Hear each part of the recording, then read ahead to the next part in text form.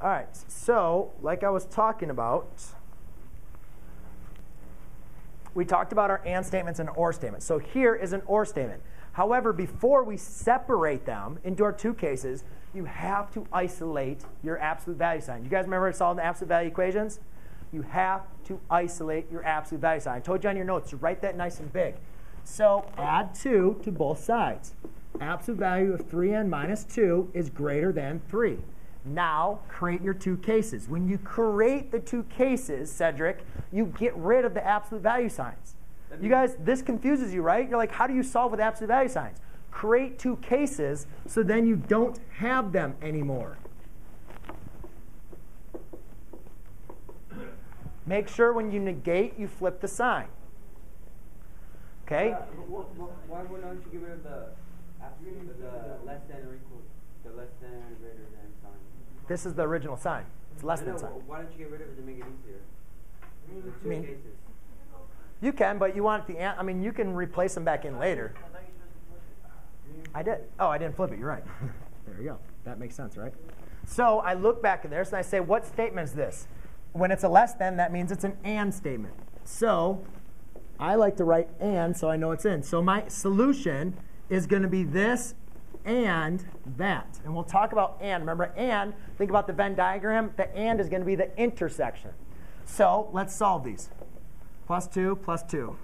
3n is less than 5. Divide by 3. N is less than 5/3. Here, add 2. 3n is greater than -1. N is greater than -1/3. So now I create my number line. Or on my test, I'll have a number line. But I need to think of where is -1/3? Well, that's between 0 and -1, correct? Yeah. And where is 5/3? That's going to be between, or 5/3. That's going to be between 1 and 2. So I'll do -2, 0, -1, 1, and 2. Cedric, do you see this? OK. So let's plot the points. 5/3. That's going to actually be 1 and 2/3, which would be right here. Since it's less than, it's going to be an open circle. That means all values that are less than 5/3. Is that going to go to the left or to the right? To the left, correct? So we know that that's going to go to the left. N is greater than -1/3. That's going to be the open dot right there. All values that are greater than -1/3 are going to be to the right, correct? Since it's an and statement, we're only going to shade where they are true for both of them. So where's the only region that makes both of those true? Because, right, these go on to infinity, right? This line goes, all the numbers make that true, and all the numbers over there make it true. But where is the only solution point that makes both of them true?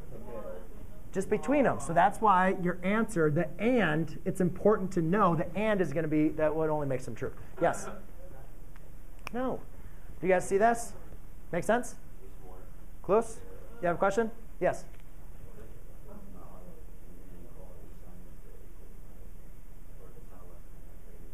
If it's an equal sign, then we're not going to be shading it. You're still just going to solve with your two solutions, but you're just going to get values. Huh? And it doesn't have an inequality sign? All right, I'll have to go and take a look at it. All right, that's it. If you guys will take out your